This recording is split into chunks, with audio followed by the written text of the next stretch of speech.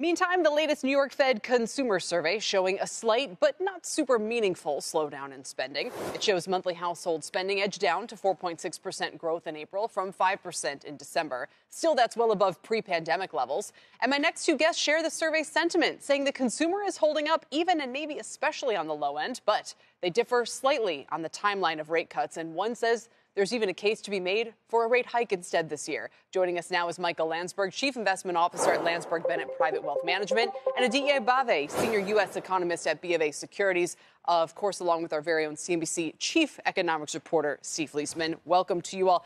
Michael, you're the hawk here. Even though you're an investment guy, I'm just going to call you that. Why do you think we shouldn't rule out the possibility of a rate hike? And doesn't sound like you're that worried about it.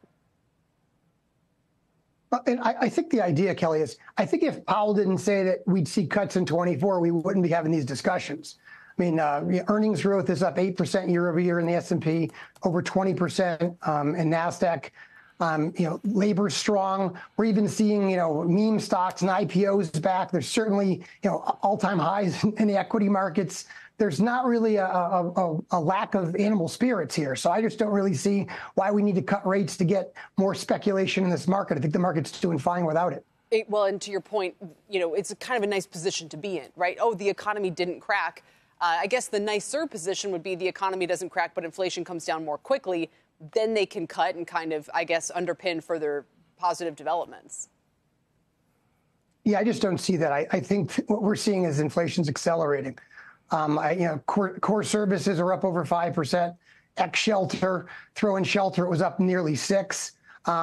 And if you just look at what Dom talked about earlier, it's all commodity prices seem to be making 52-week or all-time highs. Copper, uranium, gold, silver. I just don't see a slowdown here in terms of that. And, when you look at China coming online and now Europe out of the recession, there's a lot of demand for natural resources. I think prices go higher. Yeah, and you're buying in those asset classes to benefit from higher inflation rates. You got stocks in energy, mining, materials, insurance, crude oil, copper, gold, ag, Tidewater, Progressive, CRH are all names you're looking at.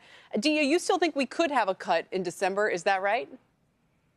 Yes, I think that's correct. And the rationale there would be that the mix of inflation hopefully looks more favorable by December, with slower inflation in services perhaps offset by a little bit of a pickup in goods inflation. But by that, I mean less deflation in goods. So going from, let's say, a negative 2-3% rate on core goods, which we know isn't really sustainable, to, let's say, -1. But the key for the Fed is services. I would disagree a little bit with Michael. I don't think core services inflation is accelerating. I would say it has been stickier than expected. It's still very elevated from the Fed's perspective, and you're seeing evidence that some of that is being driven by demand, which is why we think for now cuts are off the table.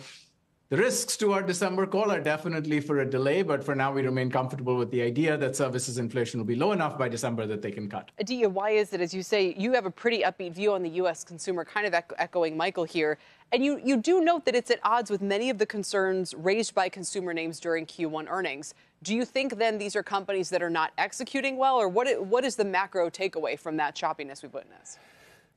I think the macro takeaway is that the stock market is more skewed towards the goods sector than the overall macroeconomy. So there's a difference between macro and markets. If you look at the firms that have reported negative earnings, for example, some of them were in food services, right? For sure, food services was down 2.7% on a real basis in the first quarter, but it's only about 6% of consumer spending.